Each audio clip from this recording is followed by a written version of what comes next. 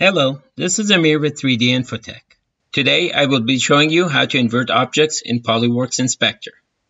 For today's demo, I will be using the iron base.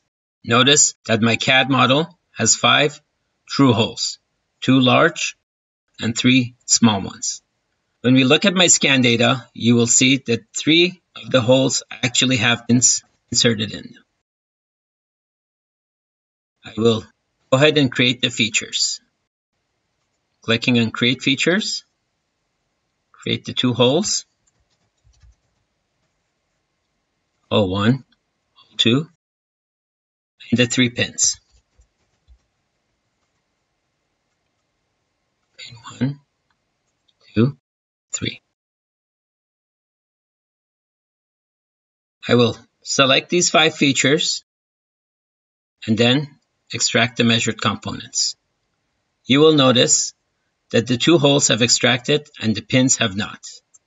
The reason relates to the circle's orientation and whether it's looking for data representing a hole or data representing a pin. To flip the orientation of these pins, I will select the 3 pins in my tree view, right-click, edit, and invert orientation.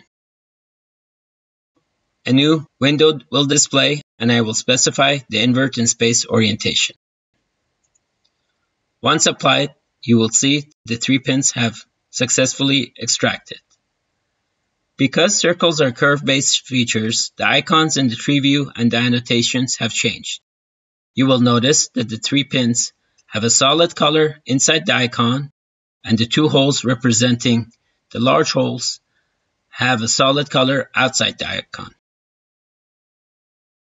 Other curve-based features such as slots, rectangles, and ellipses will demonstrate the same behavior. Thanks for watching.